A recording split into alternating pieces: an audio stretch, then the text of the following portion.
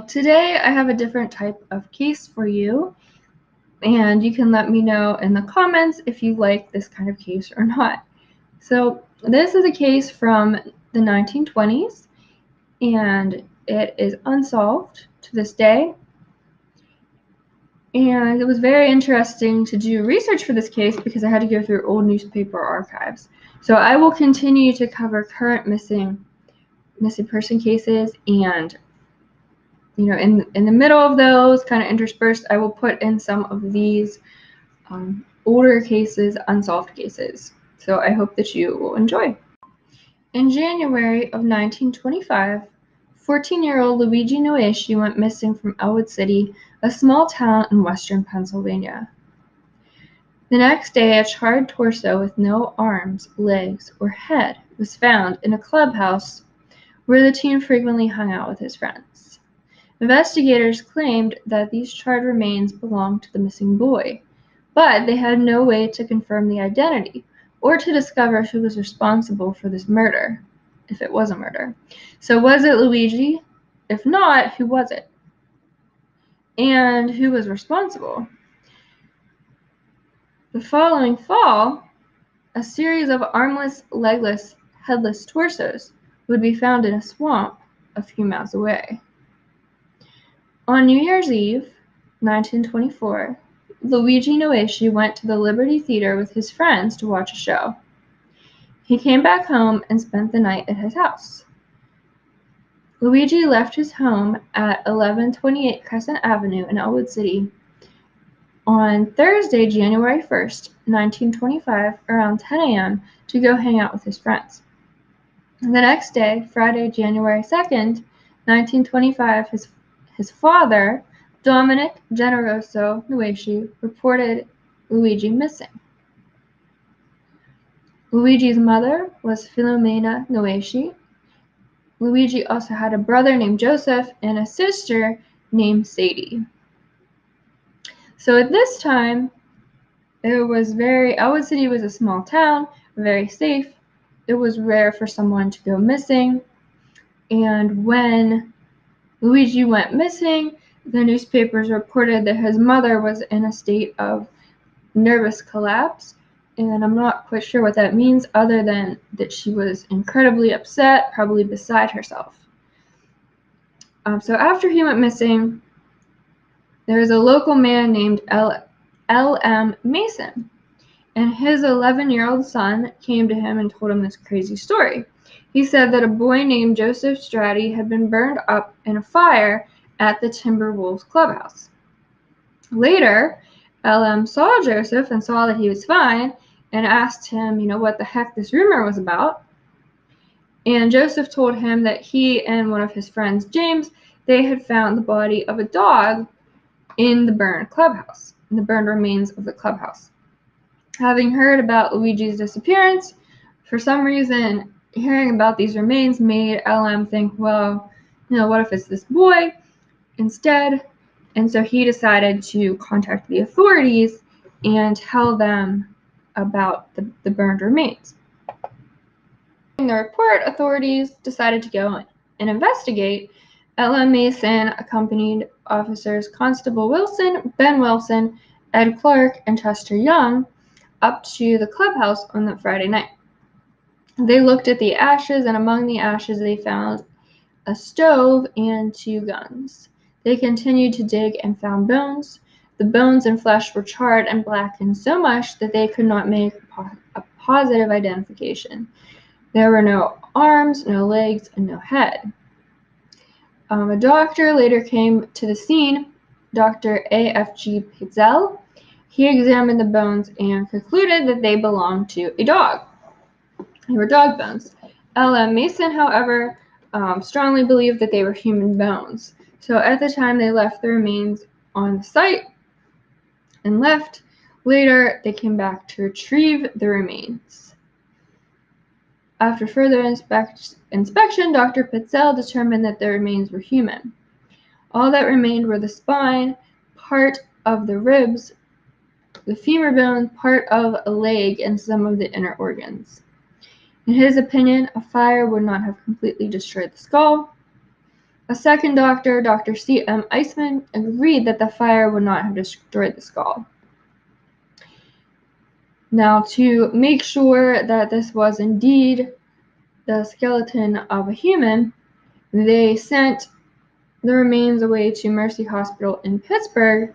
There they were examined by a Dr. Dwayne Ritchie, and he agreed that the torso belonged to a boy who was less than 17 years old. Police found tracks of 3 boys leading to a nearby Connoquenessing River, and they also found some fingerprints on rocks in the snow near the river. Allegedly, Luigi's shirt, shoes, and cap were found along the B&O railroad tracks. So 2 teens, 13-year-old James Joseph and 16-year-old Joseph Staddy were taken to the Ellwood City jail and locked up for questioning. James was only 13, so these were young boys that they locked up and questioned. And then 12 members of the Whippoorwills were arrested for having stolen some lumber, but really they used the arrest so that they could question them about this charred torso and to see if they knew anything about that. So the Whippoorwills were a group of boys that were rivals with the Timberwolves. Okay, so the Timberwolves was this group of boys that always hung out together, sort of like a scouts group, and this Joseph Staddy was the president, and Luigi Noschesi was one of the members. And so they would frequently hang out at the Timberwolves clubhouse, or shack. It was referred to as both. And the Timberwolves clubhouse is where they found these remains. So allegedly 15 members of the Whippoorwills Club had locked several boys from the Timberwolves in their shack and wouldn't let them out a couple weeks ahead of time. A couple of weeks before this, so the Timberwolves and the Whippoorwills, they were sworn enemies. They didn't get along. The Whippoorwills had allegedly stolen some things from the Timberwolves Club, and there was just bad blood between the two. So the police questioned all these boys from the Whippoorwill group, and they didn't get any information from them about what might have happened to Luigi. Now, Joseph Staddy told police and Lawrence County Detective J.M. Dunlap that he and James Joseph had gone to the Liberty Theater in Ellwood City on New Year's Eve. And we know that Luigi had also been at the theater. And then at 10:45 p.m., they went to Joseph's home. Just James and Joseph went back to Joseph's home. There they got a rifle, a revolver, and some potatoes. The boys then went to their clubhouse. When they reached the clubhouse, they fired the guns to ring in the new year. Then they went inside the clubhouse and cooked the potatoes. After eating the potatoes, the boys went to sleep in the clubhouse. They didn't sleep very well and were up at 3 a.m. Then they went back to sleep and woke up again at 7 a.m.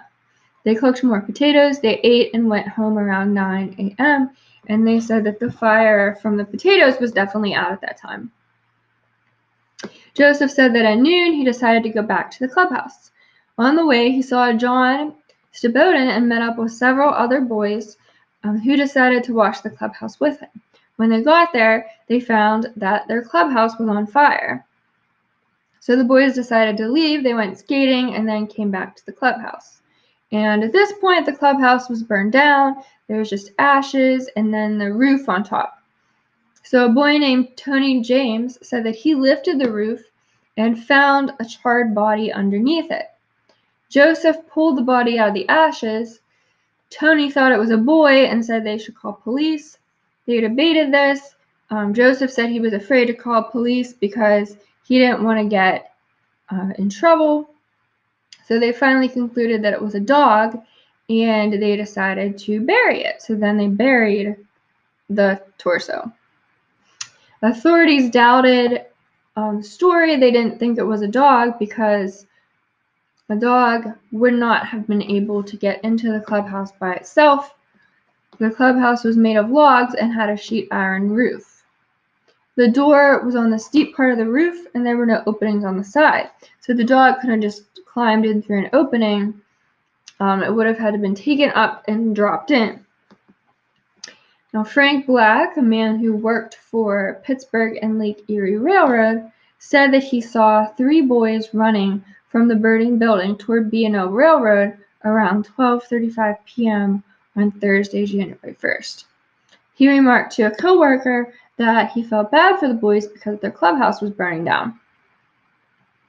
On the evening of Wednesday, January 7th, 1925, they had an inquest, and 15 witnesses testified at the Ellwood City fire station.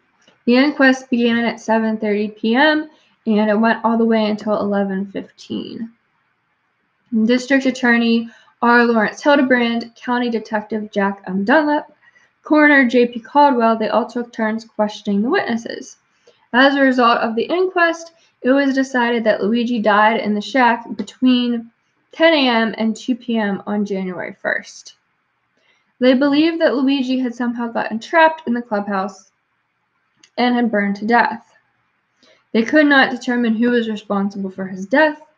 The skull, legs, and arms were never found.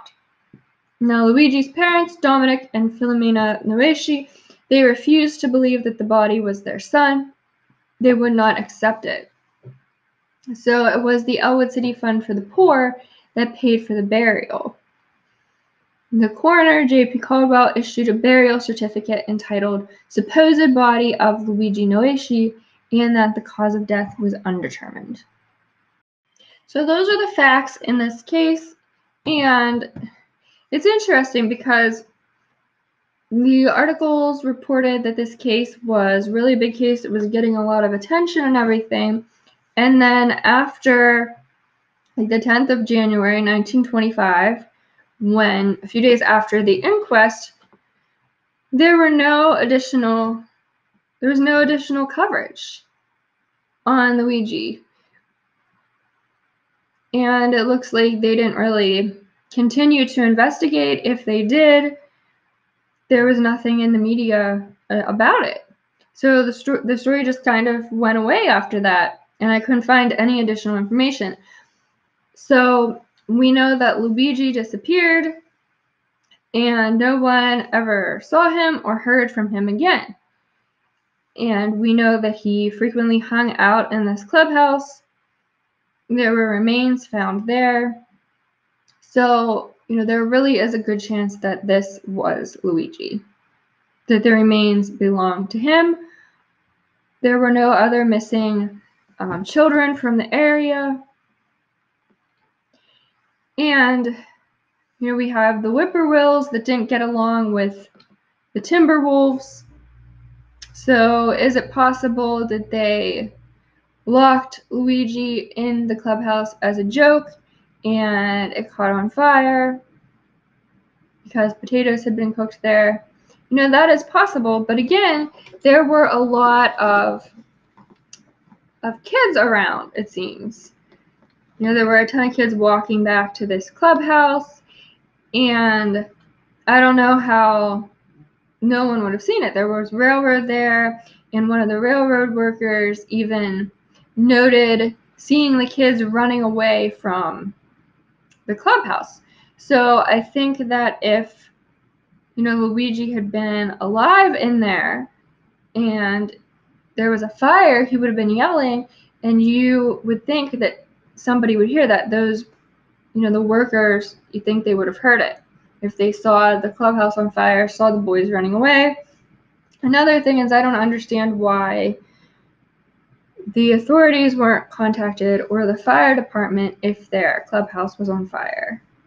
They just kind of let it burn, which seems a little weird to me, but I don't know. Again, this was in the 1920s.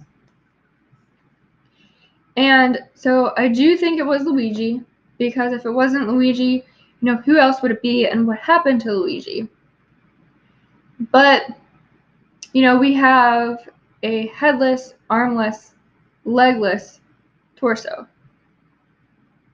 And, First off, how's the fire going to get that hot? You have to be extremely hot to burn up all those bones. And the doctors even said they didn't think that the fire would destroy the skull, so you would still have a skull there. And I don't really think that any of the children, the teenagers, were responsible for this, because what are they going to do? Murder their friend, even if it's an accident, and he accidentally burned up. They didn't want to get in trouble, so they buried him. Are they really going to cut off the head, arms, and legs? That's pretty gruesome. I don't think they would do that, and I think that they were questioned, and so they were questioned separately. They all had the same story, and the one boy was only 13 years old. They were put in jail. I think with all that pressure, if it were not a true story, that the truth would have come out somehow. So that leads into the next cases that I will be covering, these next cold cases. So in the fall, this was in January, when they found this headless, armless, legless torso. Months later, come fall, people would start finding a series of torsos. Headless, armless, legless torsos, not too far from this area. Not incredibly close, it's like a 10-minute drive. But also near a railroad. So I am more inclined to think that this was one of the first murders in that series. That Luigi had somehow been murdered when he was on the way to the clubhouse. They did find his clothes. He was murdered by someone who either at that point was or would become a serial killer. And this murderer removed the head, the arms, the legs, so that there was no identification. They couldn't identify who it was for certain. And then he burned the body. Probably started the fire, threw it in there, and that was that, because I believe when the body was burned that Luigi was probably already dead.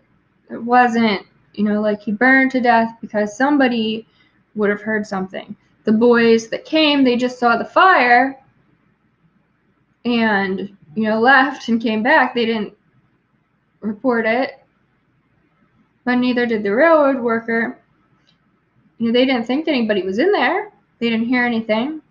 And then they come back, they find the remains, and assume that it's a dog, because it's really horrible to think that it could possibly be their friend. So Luigi was their friend. So that's what I think. I do think it was Luigi. I think he was killed by someone, but not one of those teenage boys. Somebody who would go on to commit more murders. And I will continue with this series of videos talking about the headless, armless, legless torsos that were found in the area. And there's still many of those individuals were never identified, and they believe that it could be tied to the Cleveland torso murder, which I will also talk about. So if you are interested in this type of case, these cold cases, I will be putting out more videos. I will also continue to do the current missing person cases, because I think that that's very important. So if you enjoy my channel, if you enjoy hearing about these cases and getting the word out about missing people, please subscribe to my channel, and I will see you next time. Bye.